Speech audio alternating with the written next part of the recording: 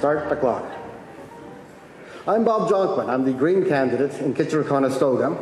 Kitchener-Conestoga is the rural area around the urban core of Kitchener-Waterloo. It's the three townships, Wellesley, Wilmot, and Woolwich, and a little chunk of Kitchener just to the west of Fisher-Hallman.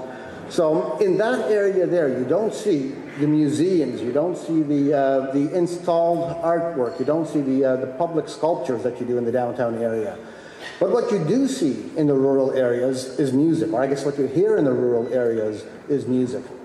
I'm very fortunate to have married into a musical family. My father-in-law, Win Russell, has been running a series of Sunday evening concerts at the Elmira Bandstand for the last 5 or 6 years, and I've been helping out with that.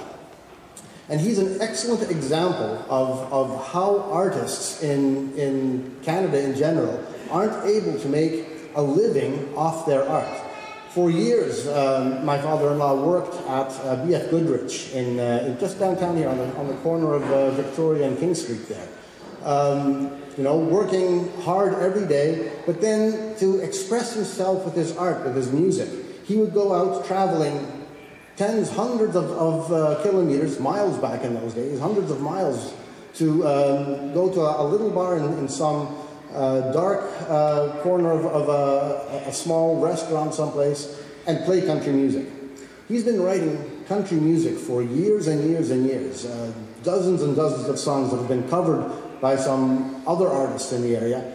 Other artists have made more money from his music than he has himself. In fact, he didn't start making money off his music until it was covered by another artist and he received some royalties. So, if we aren't able to fund our artists, we are losing out in culture here in Canada, in our musical culture, in our visual arts, in our sculpture, because these artists aren't able to devote their full time making their art. So one of the things that the Green Party proposes to do is to have a guaranteed livable income. And usually you see that in terms of poverty relief, food security, and just for the more underprivileged people in society. But really, it's for artists too. If an artist has a guaranteed livable income, they'll be able to devote their time to producing their art. And Canada as a whole will be richer for having the art available for people who would not otherwise be able to make it. So, I wanted to talk some about free culture and copyright as well. Copyright is a horrible way of restricting how art and culture can be distributed to Canadians.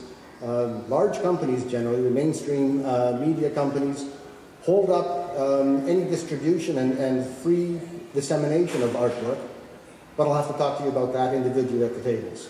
Thank you.